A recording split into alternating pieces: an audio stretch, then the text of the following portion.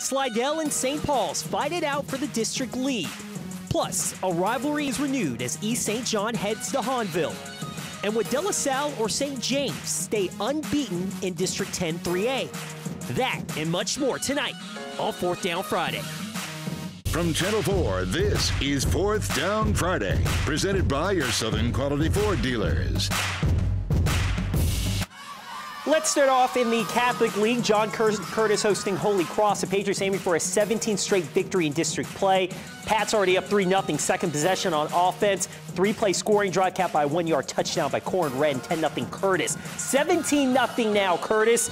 Colin Guggenheim with time, couple pump fakes, lets it fly. Javon Davis back of the end zone, 21-yard score.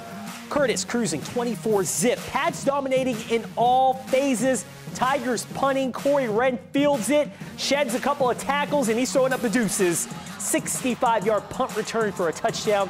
The Pats scored on every possession in the first half. Curtis stays unbeaten. 17 in a row in Catholic League play. 46-21, your final. The season is flying by. Week 8 in the metro area. What up? Welcome to 4th Down Friday. I'm Ricardo LeCompte.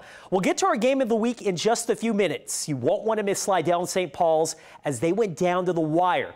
But first, we'll head to Tad Gormley Stadium. Thibodaux and St. Aug taking a week off from district play to meet up tonight at Tad Gormley. The Purple Knights already up 20-0 after a quarter of play. Second quarter, Trevon Woodson goes deep. Kai Matthew pinpoints the ball at the highest point, and then he cruises in the end zone. 69-yard touchdown. Nice. 26-0 St. Aug. We move late into the third quarter. Same score. Woodson and Matthew hook up again, this time for a 17-yard touchdown. Purple Knights shut out the Tigers 33-zip. A final arbitration hearing will take place between the LHSAA and Andrew Robinson's family sometime in the next 2 weeks in St. Charles Parish.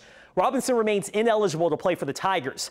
Hahnville dealing with those off-the-field issues. Meanwhile, on the field, it's looking to right the ship after a 1-4 start. The Tigers have won their last 2, and they try to get to 500 with a win over East St. John. The Wildcats fighting for their playoff lives. They need a win over Hahnville tonight. The Tiger Stadium we go. First quarter, East St. John quarterback Sean Shelby hits a wide-open Dante Fleming. That's an easy 6. Wildcats will miss a point after, so it's 6-0 East St. John. Hahnville trying to get something going by Andrew Naquin, but he gets picked off by Kendrell Holmes. He cuts it back,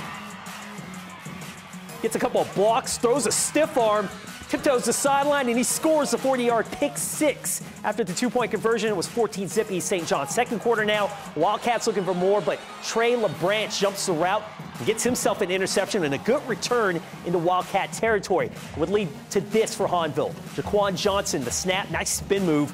He gets into the end zone, but it was the only time Hahnville will find pay dirt. Wildcats take this one 21-7.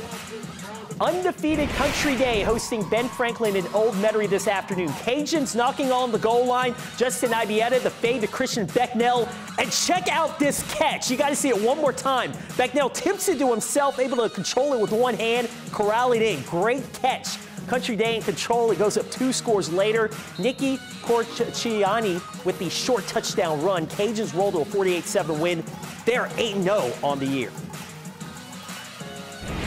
Coming up, we'll head to Vacherie, where the winner of De La Salle and St. James would hold a huge advantage when it comes to potentially winning District 10 3A. Those highlights and more coming up. But first, some scores from around the metro area.